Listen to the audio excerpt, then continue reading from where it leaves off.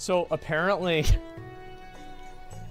like, I don't know what to believe now, but apparently the griefers and people on Classic WoW, they faked the screenshot of getting banned. We need fake death certificates so people can be happy about our bans, but we just fake it real fast.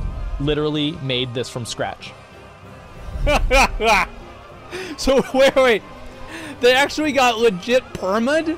Oh my god. Wow. It was an unironic false flag, and they didn't get banned. So it's like, I don't know what happened. Like, I actually don't know what happened. It's like a double false flag. Yeah, it's like, are they double agents or are they double agents? I have no idea. I feel like I'm Jesus, and I am dying on the cross to show everybody else that Blizzard doesn't care.